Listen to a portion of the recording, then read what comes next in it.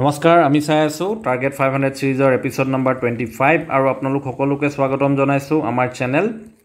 হাফব্ৰেইনলৈ so last এপিসোডত আমি চালো function keys f1 ৰ পৰা f12 12টা ফাংচন কিজ আমাৰ এক্সেলৰ লগত কেনেকৈ এছ'চিয়েটেড ৰাইট ইয়াৰ একচেঞ্জ বিলাক কি হয় সো এটো আমি ডিটেইলছত ডিসকাস কৰিছিলো সো আজিও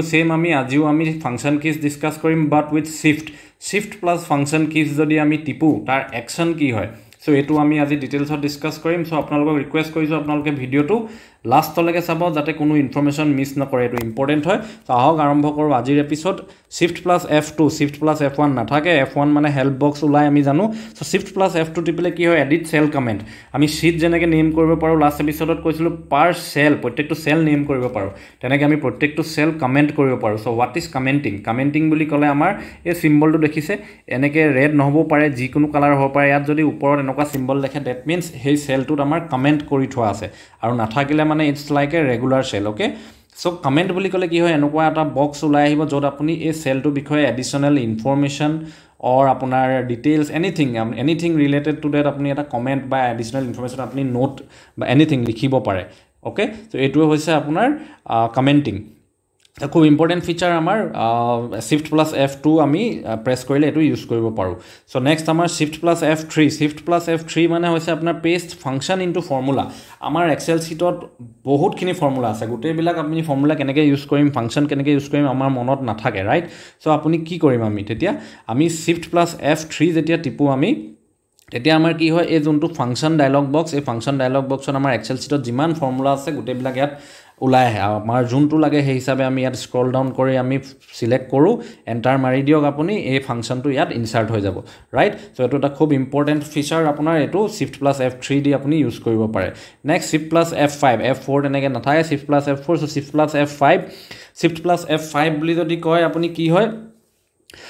opens the dialog box find dialog box তাৰ মানে ইয়াত আপুনি শীটখন যদি মন দিয়ে আমাৰ কি আছে ইয়াত সাপোজ 1 আছে এটা আছে আমি যেতিয়া শিফট প্লাস f5 টিপিম ইয়াত আমি যদি find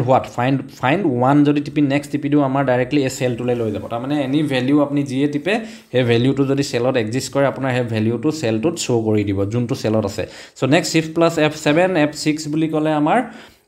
যোনটো আমাৰ মেনু বাৰ এক্টিভ কৰি দিয়ে নহয় জানো কিবোৰ্ডে অপাৰেট কৰিবলৈ so shift plus f7 so shift plus f7 কৰিলে কি হয় opens the thesaurus pane thesaurus means it basically এটা ডিকশনাৰী নিচিনা ওকে সো ডিকশনাৰী টাইপে হয় আপোনাৰ কি হ'ব আপুনি ইয়াত যদি ভালকে মন দিয়ে ইয়াত আপোনাৰ ডেটা বিলাক আছে আপুনি thesaurus যদি শিফট প্লাস f7 মাৰি দিয়ে thesaurus pane টা ওলাই আহিব ইয়াত আপুনি সাপোজ এপল এনেকৈ লিখি দিয়ক আপোনাৰ ইয়াত গোটেই যোনখিনি এপলৰ ৰিলেটেড ডিটেইলস আপুনি সাৰ্চ কৰিব পাৰিব ইয়াত এটা অলৰেডি অবভিয়াসলি ইন্টাৰনেট কানেকচন লাগিব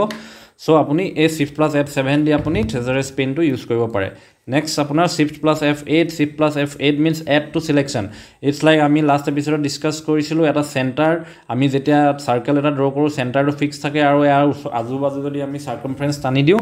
ই এটা ৰেঞ্জ সিলেক্ট হৈ যায় নহয় জানো সেন্টাৰটোৰ আপোনাৰ ওচৰে পাজৰে সো এটো কি কও আমি সাৰ্কেল বুলি কও সো সিমিলাৰলি f8 যদি আমি টিপু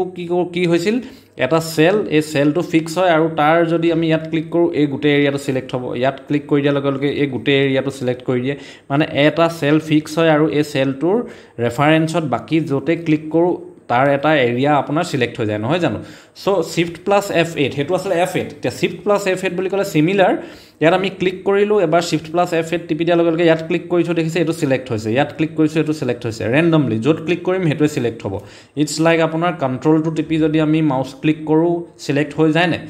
ৰেন্ডমলি কাস্টমাইজ নিজৰ কাস্টম সিলেকশন হয় হেতুৱে হৈছে আমাৰ shift plus f8 So next আমাৰ shift plus f9 কি হয় calculate active worksheets আমি last time এটা অকল f9 ৰ কি পাইছিলো আমি evaluate or debugging তো এই কামটো কি আছিল মই আকৌবা বুজাব চেষ্টা কৰিম সো আমাৰ এটা ধৰক আমি এক্সেল শীট এখন আছে আমি এক্সেল শীট এখনত আমি কাম কৰিলো আমাৰ বিভিন্ন ধৰণৰ ফৰ্মুলা আছে ৰাইট সো আমি নেক্সট এটা ভ্যালু বলে চেঞ্জ কৰি দিলো সো বলে এই ভ্যালুটোৰ বেসিছত বলে আমাৰ 100টা মান ফৰ্মুলা আমি বলে বনাই থৈছিলো তো এবাৰ ভ্যালুটো চেঞ্জ কৰাৰ লগে লগে আপুনি আকৌ 100টাত চেঞ্জ কৰিব নেকি it's a long task right so আমি কি কৰো আমি যদি f9 আৰু শিফট প্লাস f9 টিপু এই ভ্যালুটোৰ লগত ৰিলেটেড গোটেই এক্সেল শীটখনত যত ফৰ্মুলা আছে অটোমেটিক্যালি ক্যালকুলেট হ'ব ডিবাগিং মিন্স ক্যালকুলেটিং এক্টিভ ওয়াৰ্কশীট তো এটোৱে কাম হৈছে শিফট প্লাস f9 আপোনাৰ নেক্সট শিফট প্লাস f10 কি হয় shift plus f10 means display shortcut menu এটো আপোনাৰ যোনটো ৰাইট ক্লিক এখন এক্সেল শীট তাত গৈ যদি আপুনি ৰাইট ক্লিক কৰে আপোনাৰ এই মেনুখন ওলাই আহিব সো আপুনি সেম শিফট প্লাস যদি আপুনি F9 আপোনাৰ F10 টিপে আপোনাৰ এই ৰাইট ক্লিক কৰি যোনটো শৰ্টকাট মেনু এই শৰ্টকাট মেনুখন আপোনাৰ ওলাব সো নেক্সট আপোনাৰ shift plus F11 shift plus F11 বুলি ক'লে ইনচাৰ্ট নিউ শীট ডিফাৰেন্সটো কেনে গম পাব ইয়াত চাওক আপোনাৰ প্ৰথমতে শীট এখন আছে ইয়াত আপোনাৰ শীট 2 শীট 1 ৰাইট মই শিফট প্লাস F11 যদি টিপি দিও এখন নতুন শীট এড হৈ যাব আৰু এটো শীট 1 শীট 2 শীট 3 মানে শীট 1 শীট 2 আৰু শীট 3 ৰাইট এখন নতুন শীট ইনচাৰ্ট হৈ গল কাৰেক্ট এটো হৈছে আপোনাৰ shift plus F11 so next shift plus F12 is directly save যেনেকে জি ফৰমেটত জি নামত আছে shift plus F12 কৰি দিওক আপোনাৰ ডাইৰেক্টলি শীটখন হে হিচাপে সেভ হৈ যাব ৰাইট so next আপোনাৰ আছে escape বুলি ক'লে cancel an entry escape আৰু delete ৰ ডিফাৰেন্স আছে এটো মই আপোনাক বুজাব চাইছো আপোনাক escape কেতিয়া কাম দিব আপুনি এটা এক্টিভ সেলত a b c এন্ট্ৰি কৰি আছে ব্লিংক কৰি আছে আপোনাৰ কাৰ্সাৰডাল escape মাৰি দিওক গুটেটো নাইকিয়া হৈ যাব আপুনি যদি এবাৰ এন্ট্ৰি কৰি বেলেগ এটা সেললে গুছি গল আকৌ উভতি আহি যদি ইয়াত escape মাৰি একো কাম নিদিয়ে তেতিয়া আপোনাৰ delete মাৰিব লাগিব এটো অতৰাবলে সো এটো হৈছে escape আৰু delete ৰ ডিফাৰেন্স এন্ট্ৰি এক্টিভ সেল এটাত আপুনি যেতিয়া এন্ট্ৰি কৰি আছে তাত escape মাৰিলে আপোনাৰ ক্যান্সেল হ'ব এন্ট্ৰি বিলাক সো নেক্সট আপোনাৰ কি আছে এন্টাৰ মানে আমি জানো একো নহলো আমি এন্টাৰ মাৰক তল সেল যাব আকৌ এন্টাৰ মাৰক তল সেললে গুছি যাম আমি হয়নে বাট কিবা এটা কৰি আছো এন্টাৰ মাৰি দিওক এটো কমপ্লিট কৰি নেক্সট সেললে যাব তাৰমানে to complete da action in active cell and move down in the next cell next আমাৰ কি আছে শৰ্টকাট ফৰ